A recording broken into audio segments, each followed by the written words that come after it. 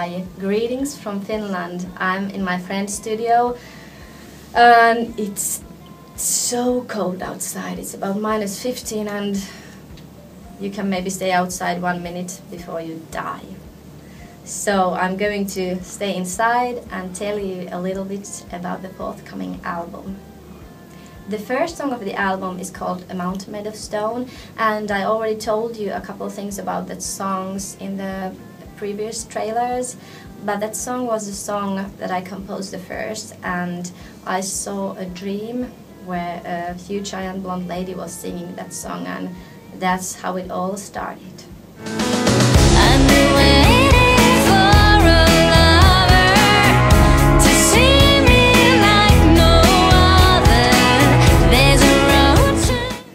Uncovered is the second song on the album, and that was the only song that we started from scratch in Germany.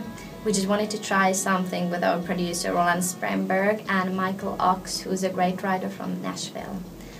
Uncovered is about trying to find somebody who loves you and can accept you as you are, you know, takes the whole package.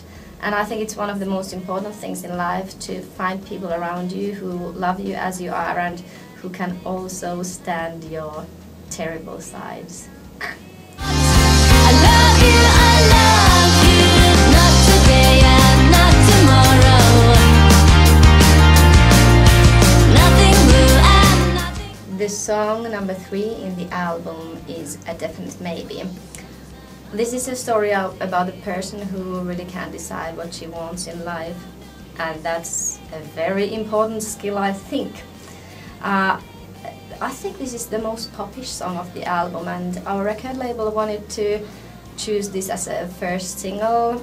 This song is pretty far away from the style of Away Away.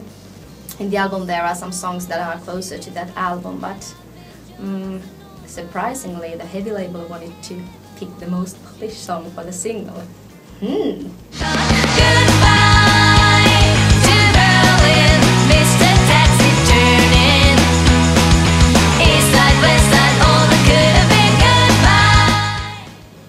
Goodbye to Berlin is the 4th song on the album, and it's of course inspired by Berlin. We totally fell in love with the city, and all our band members just loved the place. We had a couple of great parties there, and I think the whole city is really inspiring. It's full of energy and there's something happening all the time. I hope to go back there soon. Why'd I run past all my dreams undone? So tired, but won't.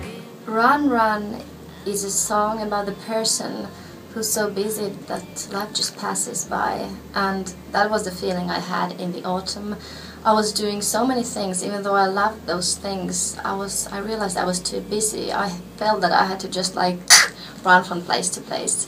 So I decided to change that habit and to do less things and do those more intensively and a little bit slower. Let's see how it goes this time. To feel now.